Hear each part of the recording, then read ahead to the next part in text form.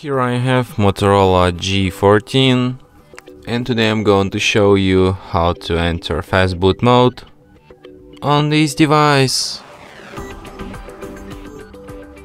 So first let's turn our device off, and after it turns off completely, hold down combination of keys power key plus volume up at the same time for a couple of seconds like this.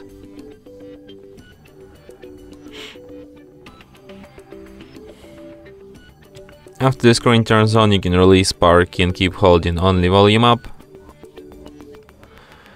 In the following menu, you should use volume keys to navigate and power key to select, and select an option Enter Fastboot.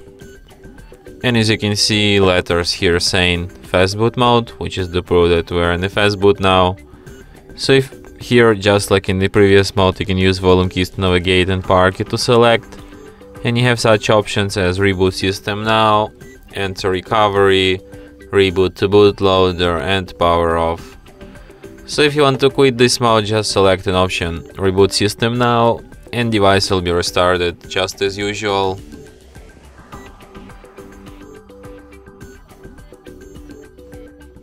And that's it. Thanks for watching.